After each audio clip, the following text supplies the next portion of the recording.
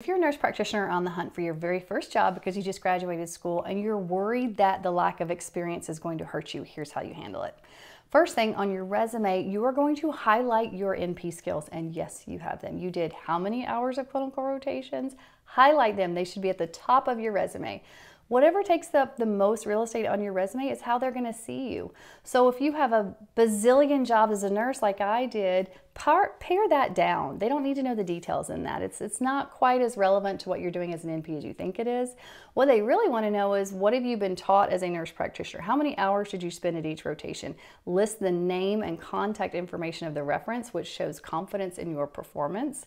And then the top 5-ish diagnoses and the hours you spent there, which will help them to see how much training they need to invest in you. And do not shy away from this. Many people see hiring new grads as a good thing. Good luck.